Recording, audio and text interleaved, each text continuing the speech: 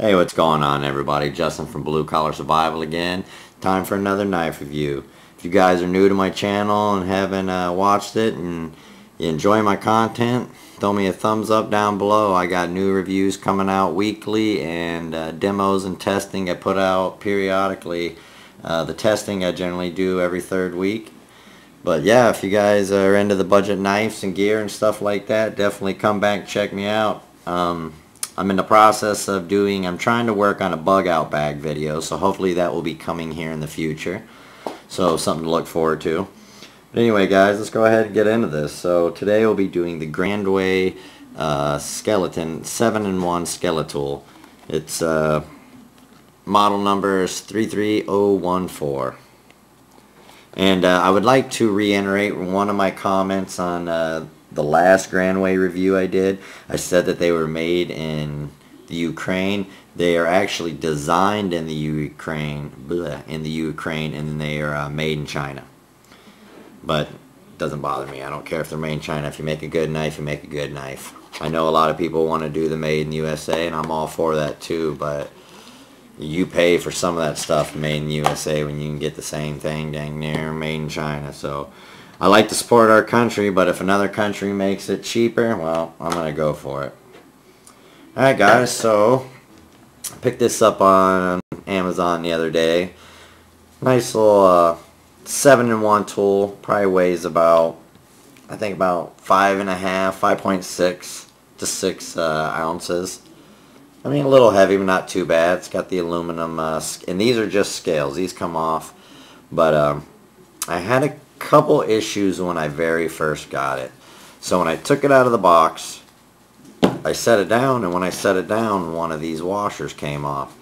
So I went to put it back on, and I couldn't get it on. The screw wouldn't reach. The bottom has kind of a divot so it fits in nicely.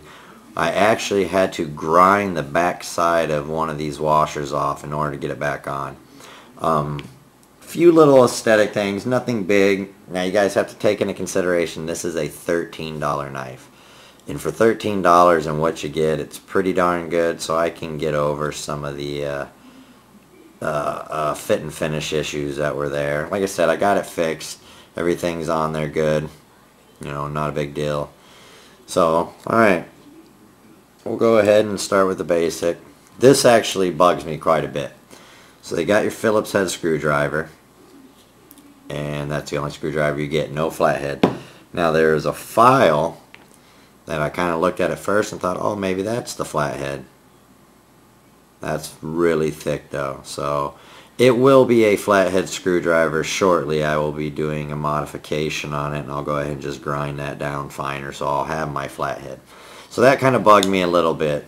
You know, why would you give just the Phillips and no flathead?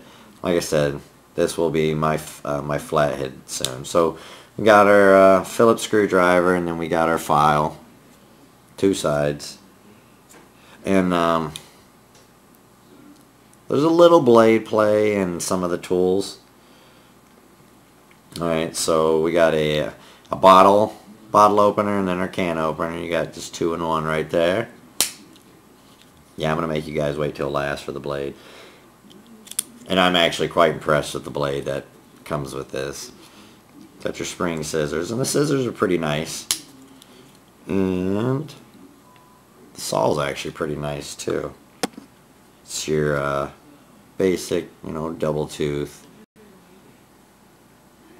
But yeah, pretty nice saw.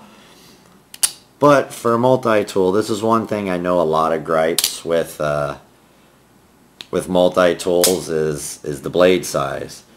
And these guys here actually did it pretty good. So as you can see, it's a 3-inch blade, you know. And I do have an issue with the blade. And once again, this is just a cosmetic issue. I don't know if I can get that on camera or not. It can be kind of hard. But if it wasn't that dang, you can kind of see. Well, anyway, so the blade bevel comes here.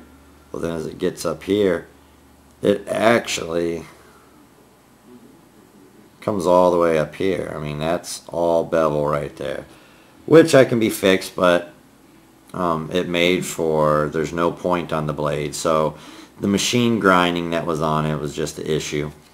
440C steel, which you guys know I do like 440C.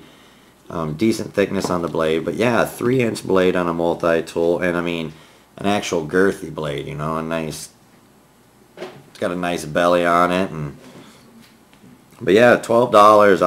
I couldn't argue it. When I was ordering the other one, this one popped up as well, and I think it was $12.90 on Amazon right now. But like I said, for what you get, I think it's a pretty darn good deal. I mean, there's, like I said, you can, some of these things can be modded. I will definitely be changing that to my screwdriver, and I'll fix the blade as well. It's not a big deal. If you have any kind of experience in reprofiling blades and stuff like that, then this won't be an issue. I mean, it feels pretty good in the hand. You know, it's thick, but it does still feel good in the hand. I was quite impressed with it. I mean, other than those few little hiccups with the cosmetic deals. I mean, they actually have a 10-year warranty on their knives, which is nice. That's pretty good. I know some knife companies don't even offer you that quite that much, but yeah, they got a 10-year warranty, $13. That's why I didn't even bother sending it back or nothing with a complaint, because I mean, I could fix all of this stuff myself. But yeah, guys, I mean, if you're looking for a cheap multi-tool, something to just toss in a tackle box or in the car, or you know, even just to carry around, this thing's actually not too bad in the pocket either. I mean, you get a pretty decent knife, and for the price for what you get is what so far has really amazed me about this company. I'll have to get further in a few of their other knives. I've been talking with them. They don't really specify on many of their knives if they're full tang or not. So some of the survival knives and stuff, I've actually messaged them just to see if they're full tang, because the only place I can really find these is on Amazon. But alright guys, that's really all I got. You know, if you're looking for a cheap beater multi-tool, something to take at work, you're not afraid to lose, yet great functionality, you know, decent weight for what you get, and I mean, you get some pretty decent tools. And like I said, I think this is what makes it the winner. Just that size of that knife for a multi-tool is great, and the profile of the blade as well. That 440C steel, quick and easy to sharpen, has a decent edge. So you know, I like what these guys are doing so far, so I'm definitely going to have to check out some more of these. So if you guys want to check out a nice budget brand, give a new company a try, you know, check out Grandways, see what you guys think. You know, if you guys have had some experience with this, leave me some comments below. Alright guys, well, this is Justin from Blue Collar Survival, and you guys be safe.